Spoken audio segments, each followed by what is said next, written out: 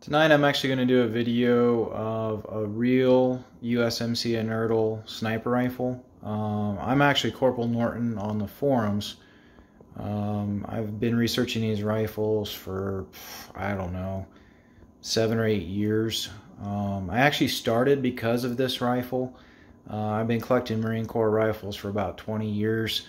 I actually went to a show, saw this sitting there. Didn't have a scope on it, of course. But looking at it, I really didn't have an idea of what a real rifle was, just because everything was so secretive, and then there was so much contradicting info on these rifles at that time. But just looking at it, I sort of had a gut feeling it might be real, so I took a chance on it. I didn't pay a high price for it or anything. I mean, I paid a fair price that if it turned out to be a clone, I would make my money back. But just my gut told me this was a real rifle. I came home, took pictures of it, put it up online. Half the experts said it was real, half of them said it was fake. When I started to ask them why they felt that way, I started to realize that many of these guys really didn't understand why they even felt that way, or what they said didn't really make sense. So actually that's what got me started on researching these rifles, and I now have documented about 35 of them, and then also found a considerable amount of fakes. We actually went back to the archives and found a substantial amount of documentation on these rifles. For instance, probably the best book at this point right now is Peter Sinich's Scout Sniper book. Peter wrote his book on about 50, maybe 75 pages that Frank Mallory had found in the archives, and that's what he wrote his book on. Thanks to Tim Plowman, Andrew Stalinsky, and then myself has also went to the archives and spent a considerable amount of time there. We now have upwards of, I don't even know how many thousands of pages on not only these rifles, but just sniper rifles in general. I actually have documents on sniper rifles all the way from 1900 to basically about 1968 is, I think, when my documentation stops. And unfortunately, a lot of what the documents state contradicts what it says in the book. So if you pick up any of the books that are out there as of right now, take them with a grain of salt. I won't name names or anything, but some of the rifles that are in these books, they're, shown as being real are not. They are not in any way, shape, or form. Finding the team documents that Tim Plowman found is what really sat there and helped document what these rifles were. They actually all started out as national match rifles. They sit there and say in the books that they ran out of national match rifles early on and they switched to standard rifles. That is the biggest load of crap. It didn't happen. When you actually get into the documents of it, it really looks like there was only maybe possibly 250 made. There for sure was only 250 shipped to the Pacific. And they started out with 1,047 rifles of national match to convert into snipers. So when you read the documents, it looks like they converted 250. And then at the end of the war, there was still roughly 800 that were in the Philadelphia depot that were not either converted or were not converted. It doesn't really give a specific number on how many were converted. But when you add the 800 that were in the depot in 1945, and it says clearly not all were converted, and then the 250 that went to the Pacific, that is your 1,047 that they started the war with. They actually started doing the idea of these rifles in 1940. There was a gunner named Calvin Lloyd, and then a Marine by the name of Van Orden. And it was Gunner Lloyd and I can't remember if he was a captain at the time, Van Orden. I had to look that up again. I'm rusty on that. But Van Orden and Lloyd actually were the ones who did the 1940 sniper trials.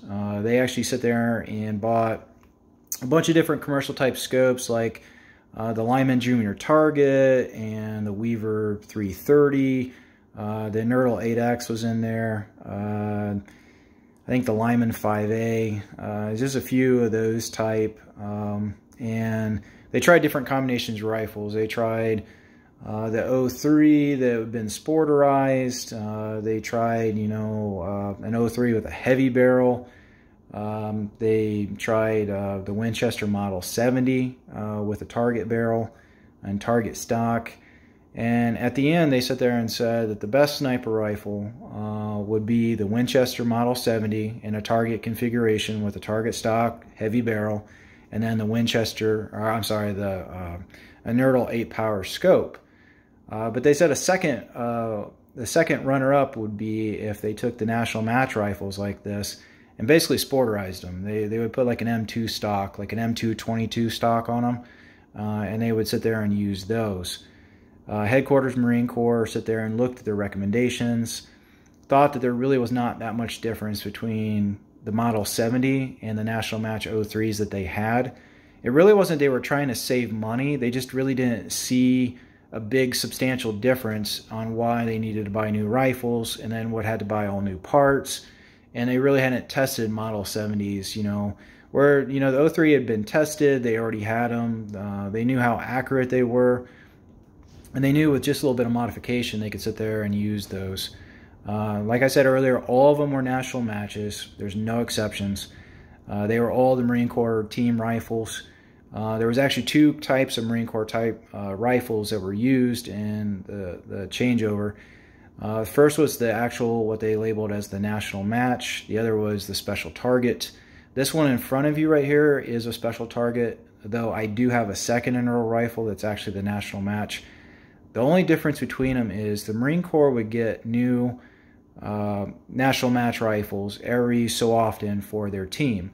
They would use them in competition, and once the barrels were, you know, past their life expectancy, which in some documents it details up to 1,000 rounds, and then after 1,000 rounds they didn't want to use them in competition anymore, they would send them back at the end of each season to the Philadelphia depot. And if they needed a new barrel, the Marines would rebarrel them with a standard barrel. They didn't use a star gauge barrel. The Marines had their own star gauging tool that they bought in 1928 that they could use. So a Marine Corps replaced barrel on one of these Unertl rifles will not have a star mark at the muzzle and a star register number underneath the handguard. I see a lot of real Unertl snipers that someone has added a fake star stamp on the muzzle because some book told them that's what they had to have.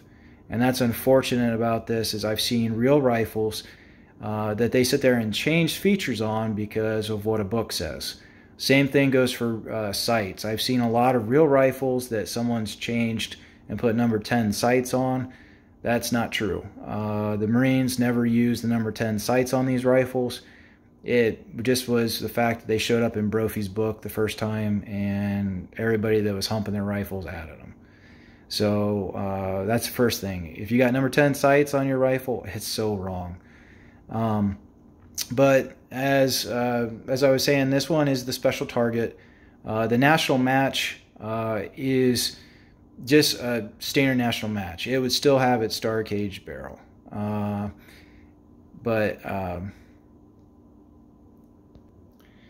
But as I was saying, there's two different variations. There's a special target and the national match. The national match will be basically an original national match rifle that they've cut the handguard and added the scope. The special target is going to be just a national match that they've rebarreled by the Marines at the Philadelphia depot, and it's just a replacement barrel. Once the Marines sit there and rebarreled a national match, it was no longer used by the Marine team. They actually were used in Marine competitions, all Marine competitions, like the Elliott Cup. So even though they were still used in a match configuration, they weren't used by the national match teams. Now, if you look at this rifle, you'll notice this is actually a straight stock.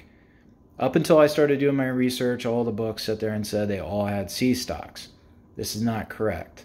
The first rifles, they actually mounted the scopes on in January 1943. And basically what they did is they took national match rifles and they sit there and cut the handguard, they blued the bolt, and then added the blocks. Whatever stock that was on the rifle when it became a sniper.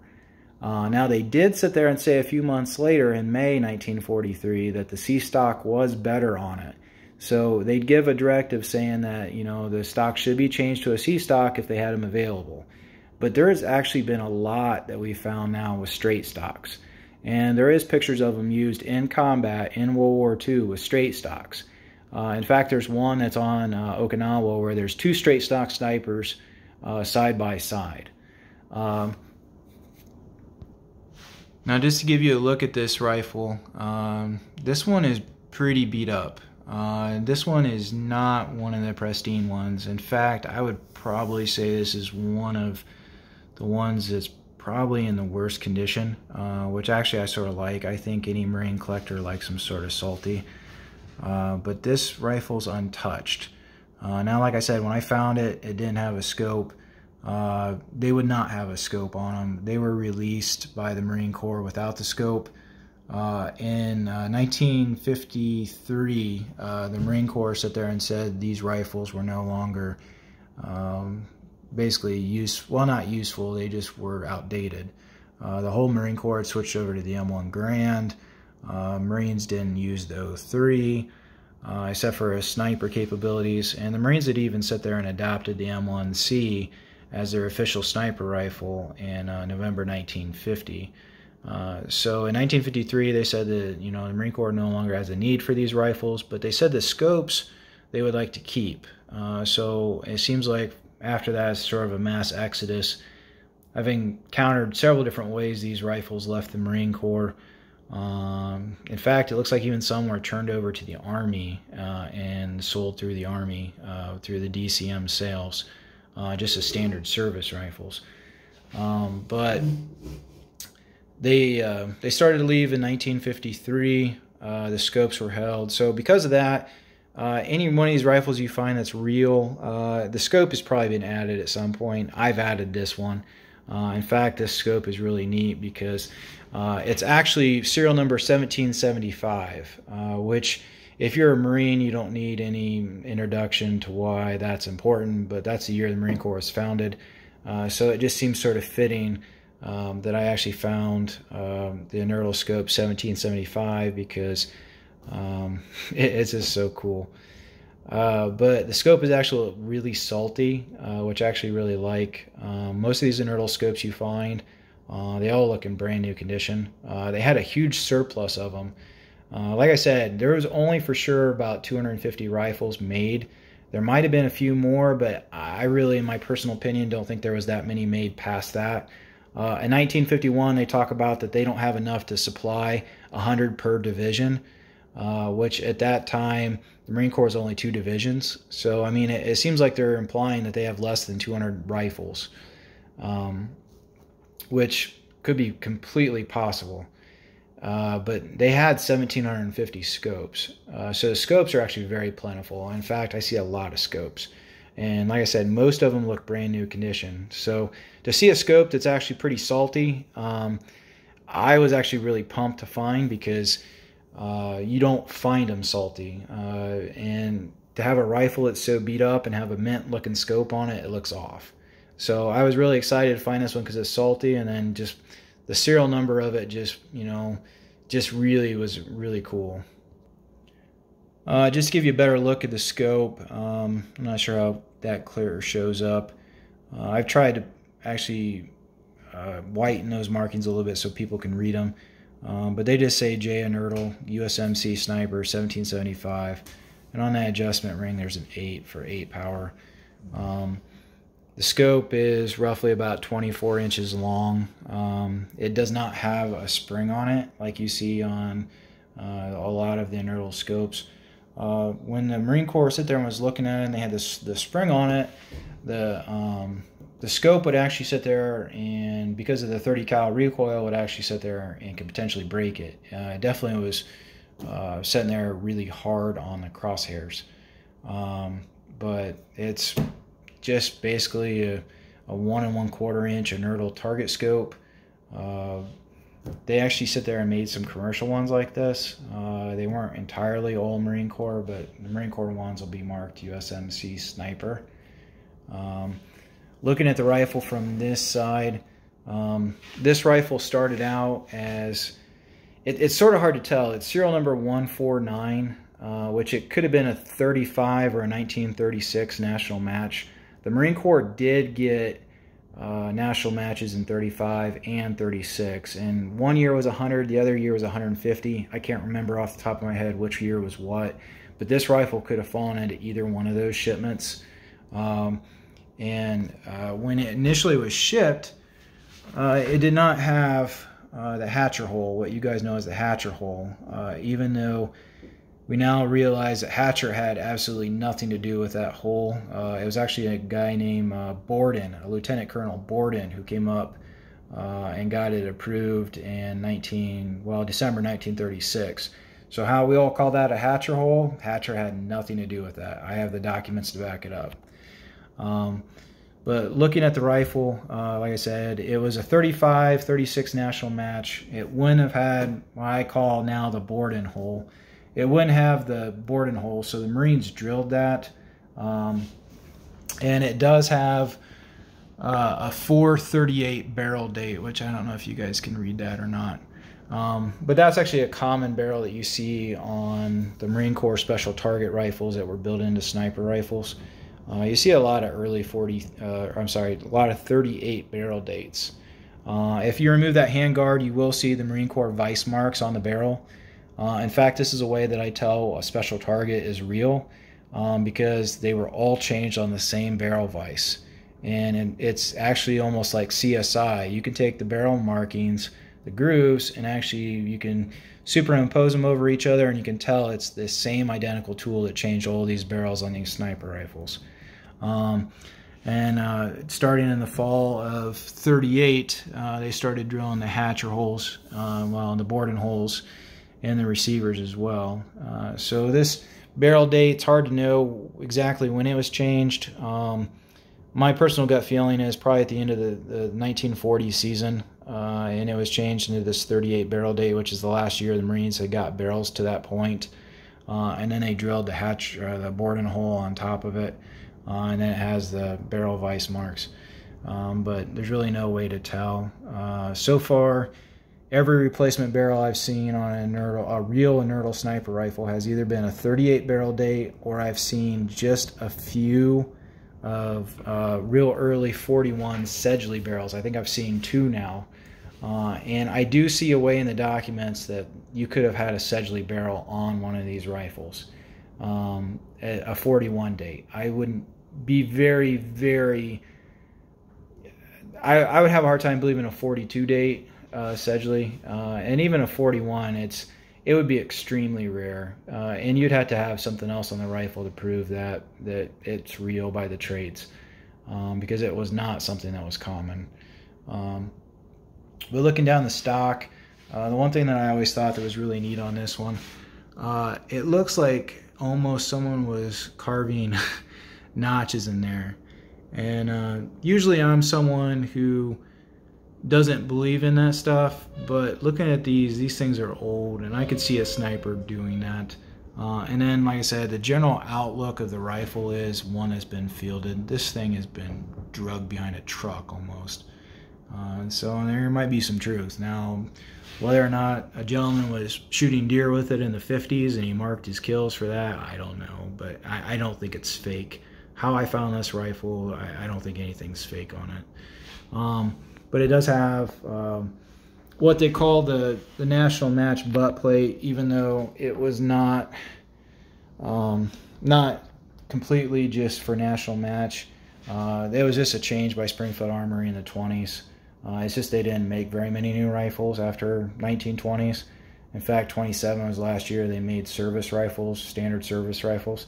So even though they call it a national match butt plate, it's not. It was just on all their new production. To give you a better look at the rifle, I went ahead and removed the scope.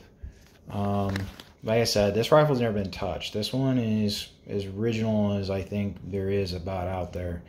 In fact, this one has some things that are done to it that there's no one out there that knows about, and I found in the documents, and it has it done to it. And there's some things I won't tell, just I reserve to hold a few things back that when I find rifles, because I mean, when it comes down to it, it's serial number and traits. There could be a potential someone could fake a real rifle, but you would have to be so good, and I don't know if there's anybody out there that's good enough to get one to really fake and pass. Now, what gets hard is if these rifles have been sporterized at all, which is very common. I've seen quite a few that I think were sporterized and someone restored, and they try to restore it to what a book says. And like I said, you can't trust the books right now. They're not very good. So I would you gotta be careful. But there is some things that I'm not gonna talk about. But first, look at the handguard. There was only one style of handguard. I know the books say there was multiple styles. That's crap. When you get real rifles that have never been messed with and you put the handguard side by side, they're all cut the exact same way. In fact, they even have a flaw cut into them that I found on every one I've seen. So how the books say there was multiple different styles and all that stuff, they're just full of crap. It just wasn't right.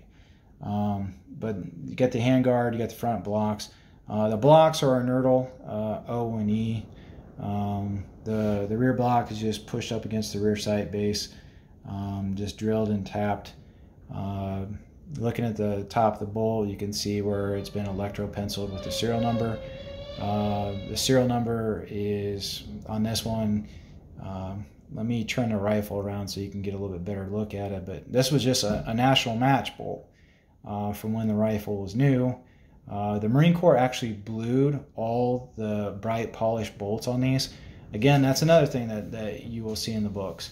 The books will sit there and say that all these rifles could have had a bright blue polished bolt and still be a sniper rifle. This is not true. The Marine Corps, 6 months before they before they mounted the first scope on these rifles, gave an order to blue every national match bolt they had in inventory. So they blued them. But the thing about it is how you can look in this video and it still looks polished or whatever. That's because the finish, they didn't rough up the bolts, they just blued them. And so it almost becomes like a watery, transparent blue. And when you get it under light, it still looks polished. But when you get it out of the light, it still looks blued. It's the only bolt that you'll ever see on a military rifle like this. And it just has to do with the fact that they were a national match polished bolt that had been blued. But I'm going to turn the rifle around and show you a little bit more of this bolt.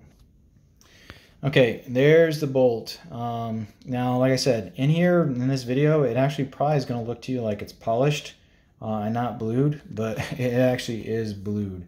In fact, it's completely blued. And when you get into different lights, it actually changes color. But it's electro-penciled with the serial number of the rifle, the 145-9600. And when I change the different angles, you'll be able to tell that it's blued. And when I pull the bolt out, you can really tell. Hold on one sec. When I get it directly out of the light, you can really tell that that bolt is blued. And the whole thing is blued. But like I said, you get it underneath light, and it looks like it's transparent. And that's what, I mean, if you look at that looks like it's polished and it's still bright. And that's why some of the Marine Corps pictures look like they have bright polished bolts. They don't. It's just the funky way that they finished them. But this is a sign of a real rifle. A polished bolt that's done by Springfield Armory that the Marine Corps blued in 1942. And like I said, they blued them all. So anybody gives you a sniper rifle, says that it didn't have a blued bolt, that rifle has either had its bolt changed post-Marine Corps when they built them, or the rifle's a fake. Looking at the rifle, it was a national match, rebarreled by the Marine Corps, became a special target. But you can see the rails have been polished. And that's just a national match feature. So I mean, the rails are polished, the follower has been polished, everything in there has been polished to sit there and do rapid fire in the national matches. And that's just a national match trait. Now, this is interesting, and this is something that I figured out early on. is the Marine Corps actually bedded these stocks. This was not a sniper part or a sniper conversion. This was actually when it was a team rifle. So this stock was on this rifle when it was a team rifle.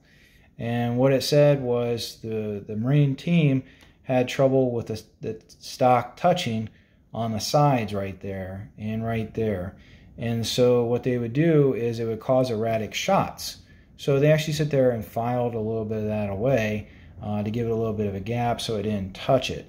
They also sat there and rubbed a lot of linseed oil, raw linseed oil, in the stocks to give them waterproofing, because these were just match guns. I mean, they were using them in competitions trying to beat the Army and everyone else. So they would sit there and do a coat of like linseed oil, and some documents say they did it every night. The sight, I don't know if you guys can tell just because this rifle's so beat up and doesn't have a lot of finish left. But the rear sight is actually a bright face sight and has the 2,750 yard notch. The Marine Corps actually took off the national match sights and put on an earlier bright face sight because they would actually sit there and take a smoke pot and they would sit there and smoke the rear sight and then wipe it clean, and it would leave the graduations on the sight in the black. It made it easier for them to read while they were in competition.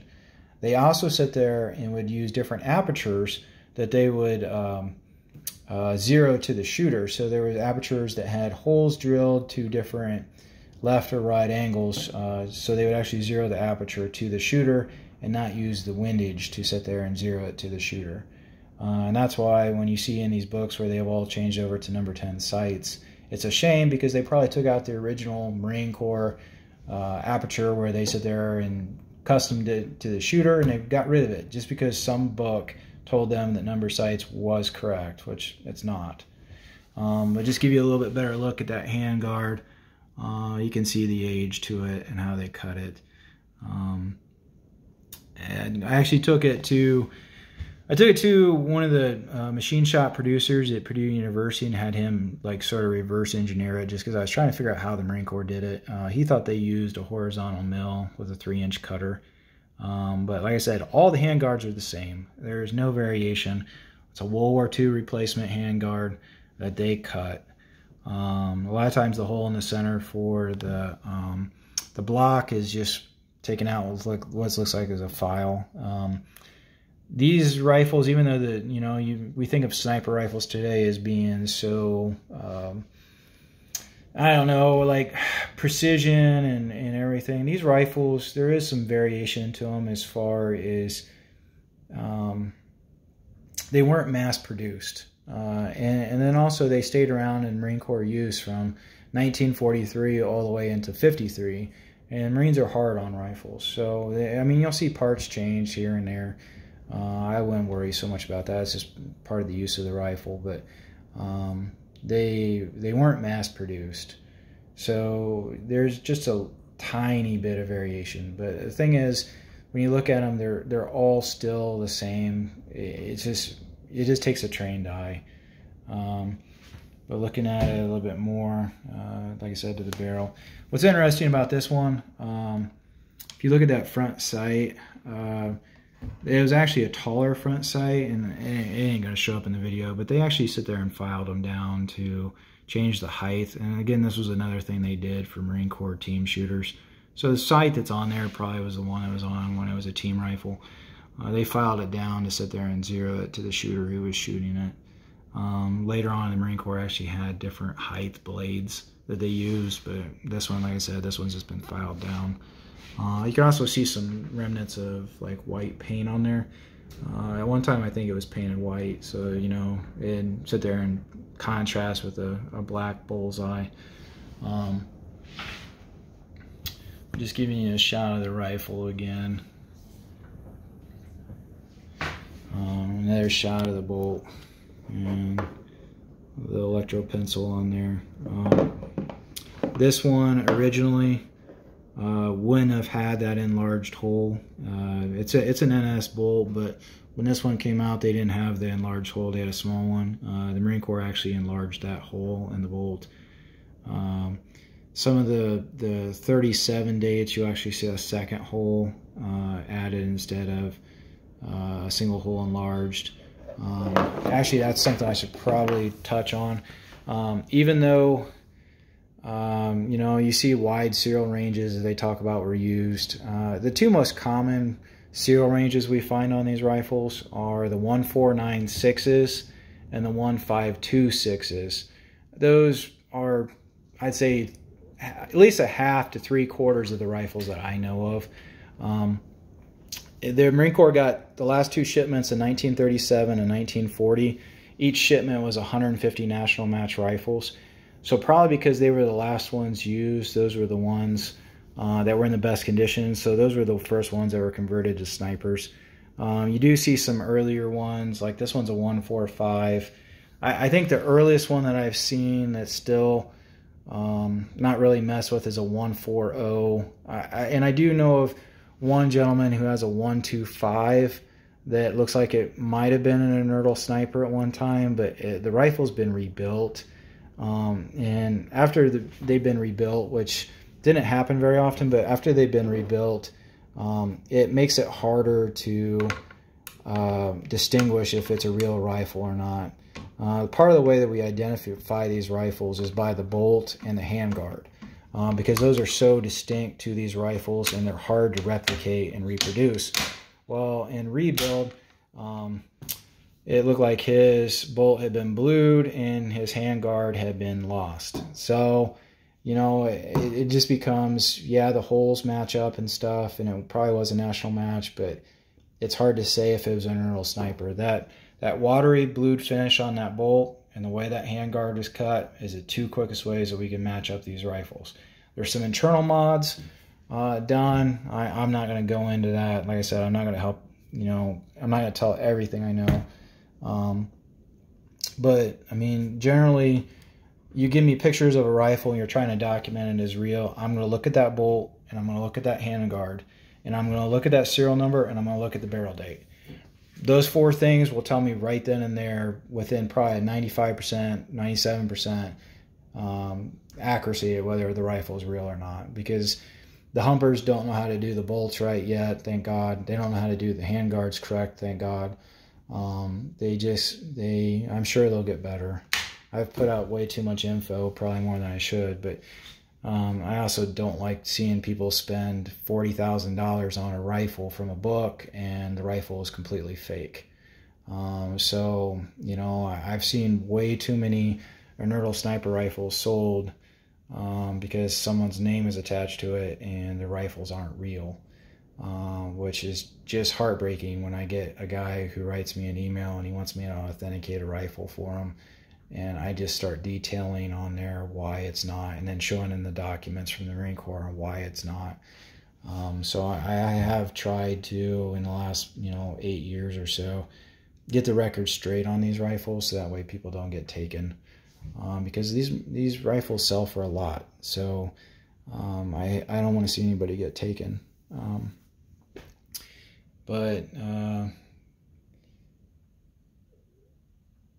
These have, are pretty rare. Like I said, I know of about maybe 30, 35.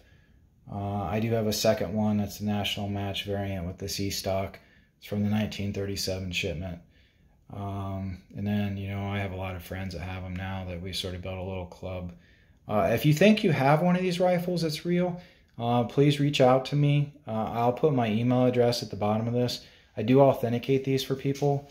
Also, if you have a real rifle, I have a club that I will get you involved in where we all have pictures of our rifles.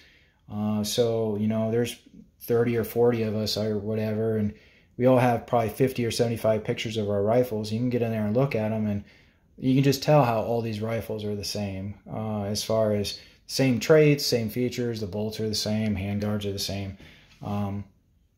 So, I mean, except for small variances, like sometimes someone will have a follower spring replaced, or, you do see different stocks on them just because stocks are changed. But, for the most part, these things are all identical, and that's information that I'll make you privy to if you do have a real rifle.